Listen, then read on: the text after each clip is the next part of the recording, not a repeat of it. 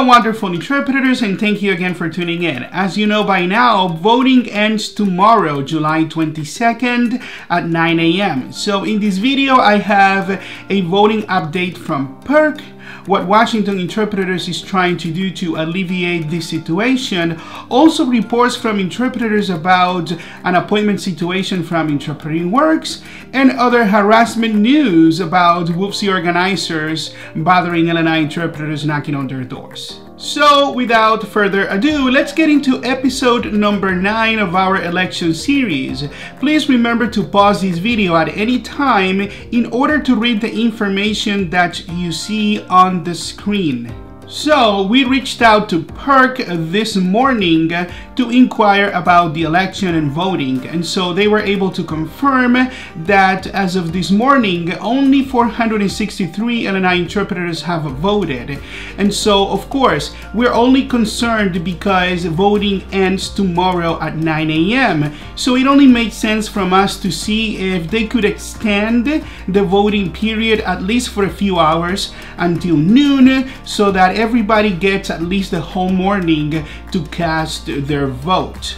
And so all parties have to agree to this, so we're waiting a response from PERC and the other parties to see if this is going to be possible. But in the meantime, we want to encourage you to please cast your vote. If you haven't, call the PERC hotline if you need assistance, or if you need a ballot because you didn't get one. Leave a voicemail, as you know, with your name, phone number, and email address, and if they don't answer, so they can call you back. And remember, your vote is secret. Don't share your PIN number, and do not open the door to anybody wanting to confirm your vote or offering quote-unquote voting assistance, which brings me to the next point. As you know, WFSE has famously texted, called, harassed, visited interpreters since a few days ago, and the interpreters are not happy with this. What you see on this picture is from an interpreter that shared what an organizer left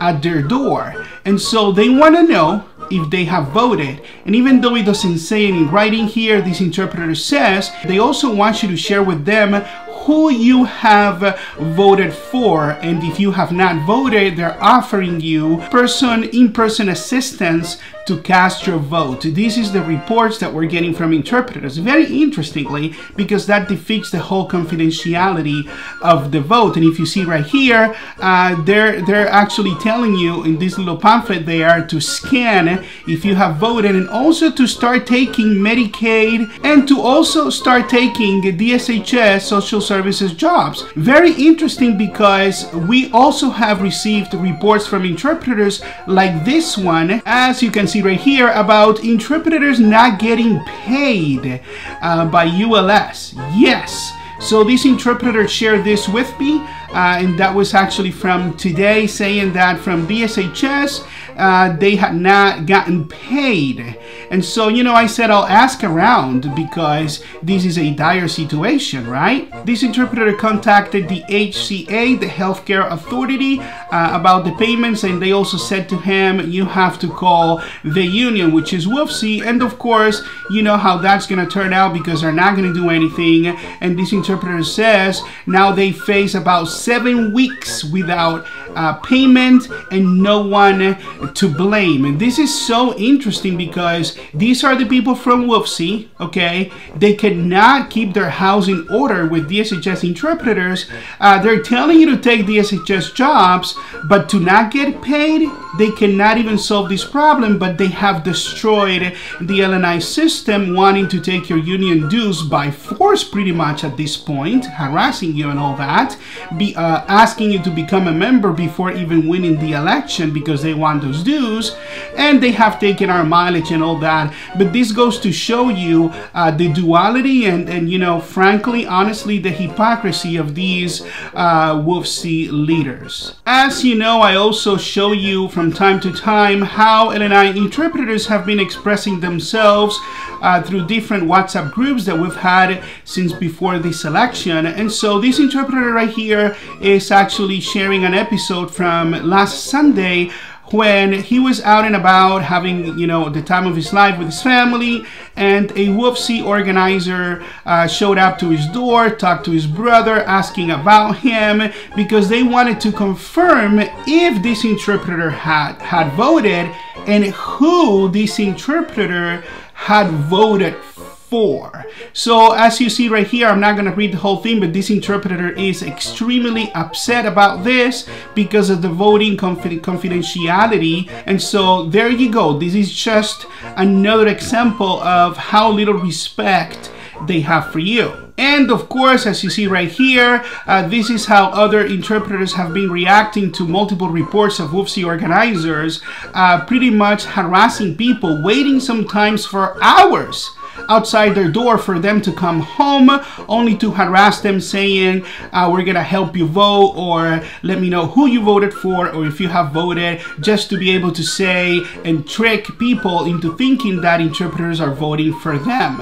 And so this interpreter right here says, you know, they are on a very creepy vibe, they want to report this to someone, and, you know, of course, saying that voting should be your business and no one else's. As we have said many times in our video, this interpreter thinks at the bottom it's actually an invasion of privacy. But that's not all. Interpreters have also been reporting that they're not getting appointment texts. They're not getting new appointments since a few days ago. This particular interpreter on top says since Friday. You know, this is a lot of problems with this system since their implementation. Another new development is that it looks like Interpreting Works is actually requiring a token for checking in or out. We're actually in the process of investigating how this is playing out, but interpreters and providers are seemingly not happy about it,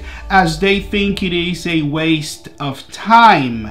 And this is actually from Interpreting Works. An interpreter shared this with us earlier today, and it looks like they're having problems with people that are T-Mobile users. This is a situation playing out that happened last year, right after their implementation, where people were not getting text messages, they were not getting appointments, people are missing out, and of course they're telling you now you have to go through a whole process, you know, contacting T-Mobile support or following these instructions, dialing some numbers, and just following a whole process that frankly interpreters feel they shouldn't have to be dealing with this.